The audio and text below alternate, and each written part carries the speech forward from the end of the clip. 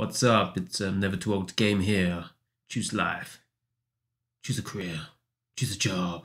Choose Never Too Old to Game. Well, the update's coming. It's been confirmed by Raven Software. I'm looking at it right now. It just came out an hour ago.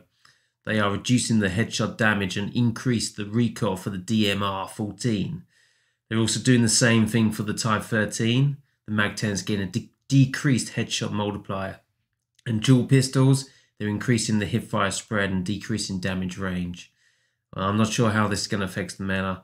If this is going to have an effect, I'm going to be checking out the DMR14 tonight, seeing how they are, and I'll be updating you guys about it so far. I think the Mac10s are still going to be the same. Decreasing the headshot multiplier, most people go for the body shots, so I still think they're going to be meta. You know, dual pistols, increase hipfire spread, decrease damage range, decrease damage range. You're only going to use those for close quarter combat. You know, so it depends on if those hipfire spreads are going to be missing bullets or they're still going to beam. So that's ones to check out as well. So the DMR and the Mac10, as well as the dual pistols, I will be checking out and letting you know what I think if they're still meta. So watch out for the top 5 spaces coming to Warzone soon.